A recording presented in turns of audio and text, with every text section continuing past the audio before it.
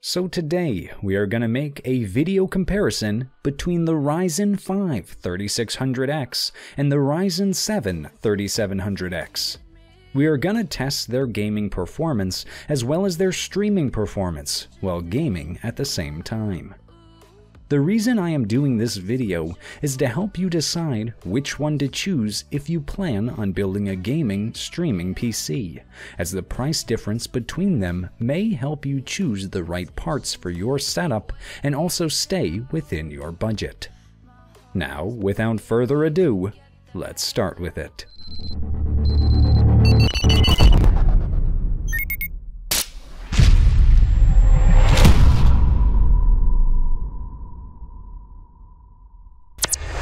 On the side, we have the 3600X, a 6-core, 12-threaded CPU, which costs $199, and on the other side, we have an 8-core, 16-threaded processor, which costs $299.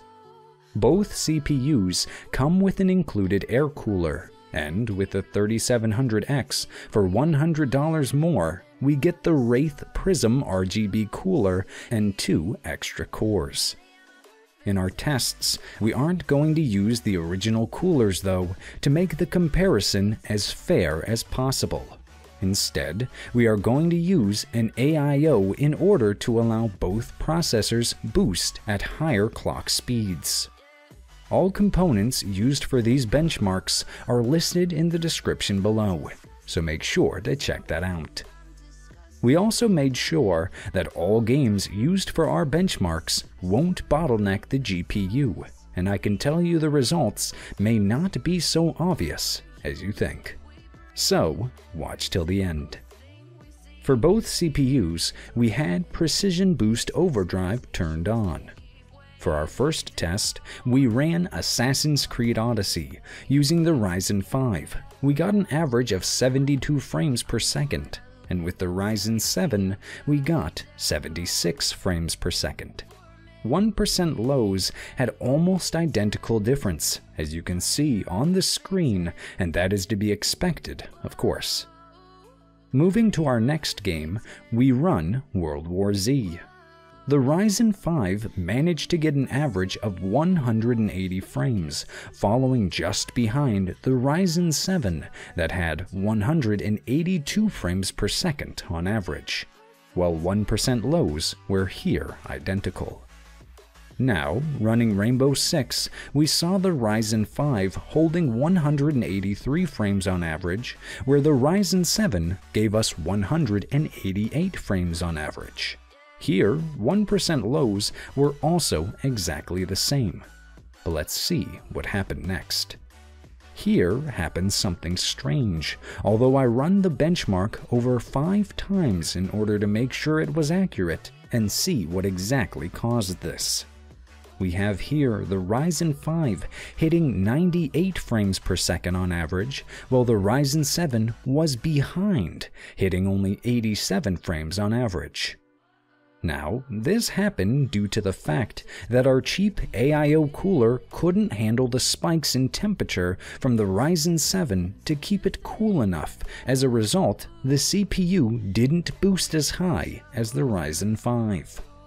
I also ran a stress test with the original Wraith cooler and noticed that under synthetic stress, the 3700X didn't manage to surpass 3.9 GHz on all cores, while the Ryzen 5, with its stock cooler, although being worse, boosted a bit over 4 GHz. Now, streaming while gaming, we had the following results. The 3700X, streaming at 1080p with OBS and running at default settings, hit an average of 63 frames, compared to 76 it had on average without streaming. Streaming at 1440p had a bigger impact on performance, giving us only 55 frames on average. And when we compare it to the Ryzen 5 3600X, we see that it gave us 56 frames, so that's almost identical considering the margin of error, of course. I also have a video where I test the streaming capabilities of the 3600X more intensively, so if you are interested, you can check that also.